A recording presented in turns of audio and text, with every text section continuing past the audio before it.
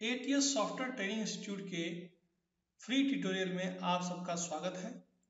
आज हम यहाँ डिस्कस करेंगे why C, what is the importance of C, why we learn सी, सी हमें क्यों पढ़नी चाहिए। कई स्टूडेंट से मैंने ये सुना है कि हमें सी क्यों पढ़नी चाहिए। सी तो बहुत पुरानी लैंग्वेज हो गई है, अब इतनी नई नई लैंग्वेज आनी है, हमें वो नई लैंग्वेज पढ़नी चाहिए, पुरानी लैंग्वेज क्यों पढ़ रहे हैं। It is very old language, कितनी नई लैंग्वेज आ चुकी है। तो आज हम यहाँ पर डिस्कस करेंगे कि सी ऐसी इंपॉर्टेंट क्यों है, क्या कारण है कि सी अभी तक मार्केट में एग्जिस्ट कर रही है, मार्केट में अभी तक चल रही है, क्यों। Today we will discuss that. तो अपनी वीडियो को शुरू करते हैं। शुरू करने से पहले अगर आपने हमारा चैनल सब्सक्राइब ना किया हो तो कर लेना, ठीक है। तो उसके बाद आइए, तो सबसे पहले हम डिस्कस करेंगे what is C. Actually see है क्या, सी होती क्या चीज है, व्हाट इज द सी, ठीक है। उसके बाद हम डिस्कस करेंगे इसकी हिस्ट्री, जिसकी वजह से हमें इसकी इंपॉर्टेंस पता चलेगी कि हमने क्यों बनाई सी बनाई क्यों गई, इसकी क्या इंपॉर्टेंस थी। नाउ सबसे पहले व्हाट इज सी, सी है क्या। सी is a high level language, C is a middle level language, C is a programming language. ये तो सभी जानते हैं कंप्यूटर प्रोग्रामिंग लैंग्वेज है, लेकिन इसको हाई लेवल भी कहते हैं, इसको मिडिल लेवल भी कहते हैं। अब हाई लेवल क्या है और मिडिल लेवल क्या है हम डिस्कस करते हैं अभी। Next, types of computer programming language. Actually computer programming language को दो पार्ट में डिवाइड किया गया है, दो तरह की होती है सिर्फ, एक हाई लेवल और एक low level. High level programming languages वो होती हैं जो हम ह्यूमन इजीली अंडरस्टैंड कर सकता है, ह्यूमन को आसानी से समझ में आ जाती है, यानी कि हम सब उसे आसानी से पढ़ सकते हैं, आसानी से सीख सकते हैं, आसानी से समझ सकते हैं।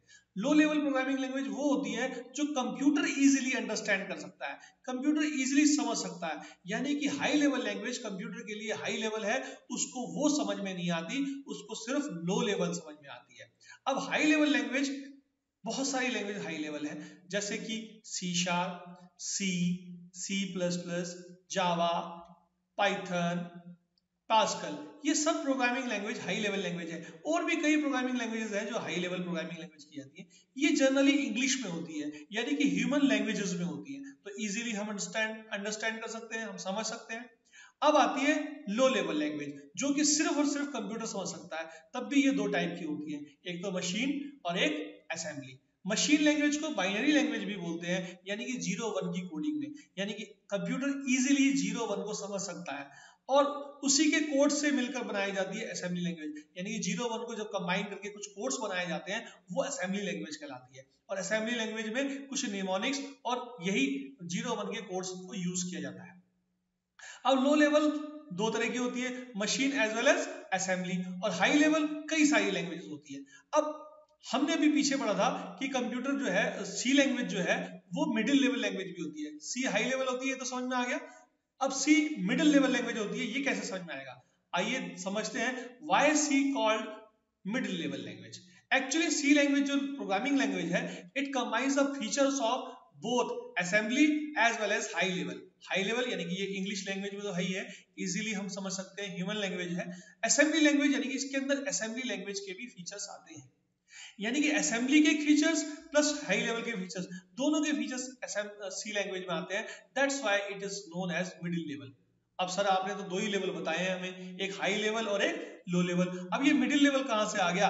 एक्चुअली क्या है, हम कोई मिडिल लेवल होता नहीं है, हम उसे बना देते हैं, उसे मान लेते हैं, क्योंकि सी और सी प्लस प्लस ही एक ऐसी लैंग्वेज है जो असेंबली और हाई लेवल लैंग्वेज दोनों के फीचर्स को एक्वायर करता है, दोनों के फीचर्स के अंदर होते हैं, दोनों की क्वालिटी इसके अंदर होती है। तो सी language, that's why it is called as middle level language. तो ये तो था कारण मिडिल लेवल लैंग्वेज क्यों कहा जाता है। अब आते हैं नेक्स्ट टॉपिक पे, जो है हिस्ट्री।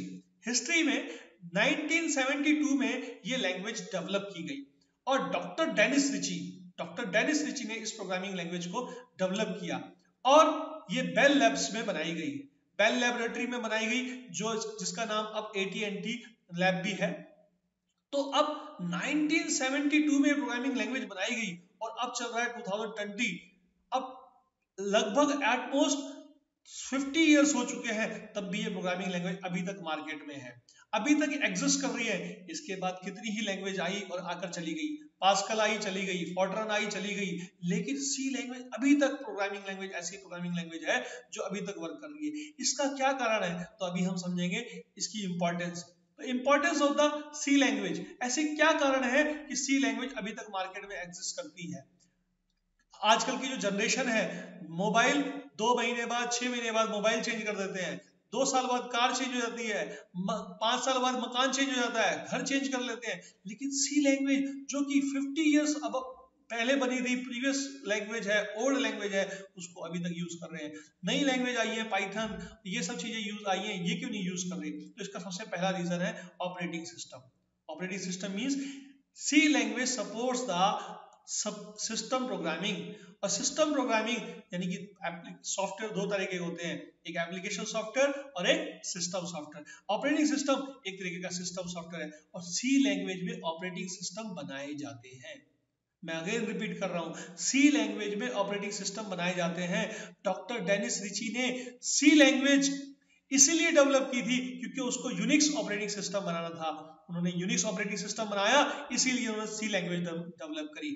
अभी तक भी यूनिक्स मार्केट में है, यूनिक्स के नई जनरेशंस आ गई हैं और कई वर्जन आ गए हैं, लाइक उबुंटू, फेडोरा, ये सब भी यूनिक्स लाइनेक्स के वर्जन्स हैं।